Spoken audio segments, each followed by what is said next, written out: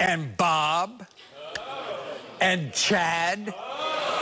And they all had wild hair, and their loved ones were desperate for them to get new, clean-cut looks. And we also met an incredible team named Gracie.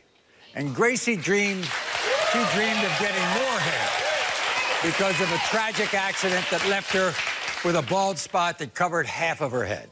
Well, our stylists have been hard at work. It's time for the big reveals, everybody. Ready?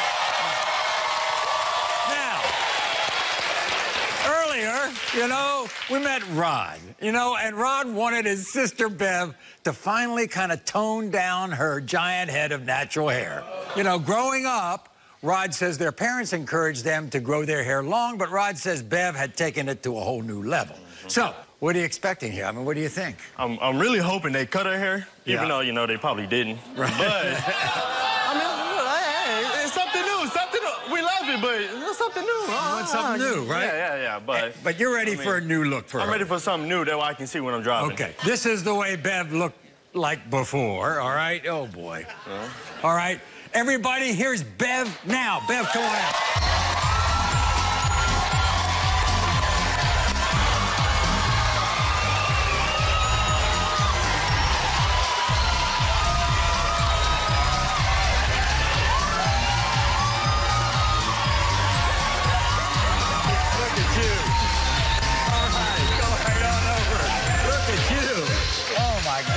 Look at this. Look at that.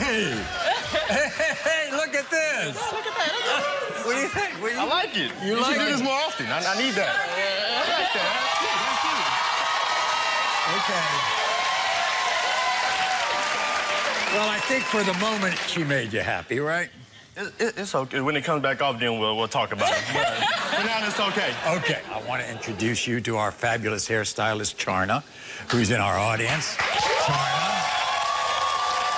You gave this style. Well, Maury, but it's just really obvious that someone with natural hair would be reluctant to change. So what I decided to do was do a 360 full unit wig, and we just added some color, caramel and blonde highlights for the holidays. Right. Also, by the way, is our talented makeup artist, Charisma Paris. Hi, Charisma. What'd you do with the makeup? Bev, like her natural hair, loves a natural look, so we had to compromise a little bit to get even the glitter. I get the feeling Bev has very strong views. Thank you for noting that more. But in the end, she was open to slight change and to get, holiday ready, and it just all came together. Well, good luck. Good to see you, Bev. Good to see you. So let's move on. Who could forget 18-year-old Willow? The only gift Willow wanted this holiday was to give her father, Bob, a hairy man makeover. You see, Bob had been growing out his hair and beard for 10 years. And it had gotten so out of control that people have actually mistaken him for a homeless person. Did you really think he would actually go through with it? Did he not? No. Oh, my. You mean you came all the way from California for nothing? Oh, I would be so mad. Okay, all right. The question is, do you think you'll recognize him if he did go through with it? No. So this is what Bob looked like before, your dad. Oh, boy. Yeah. Everybody, here's Bob now.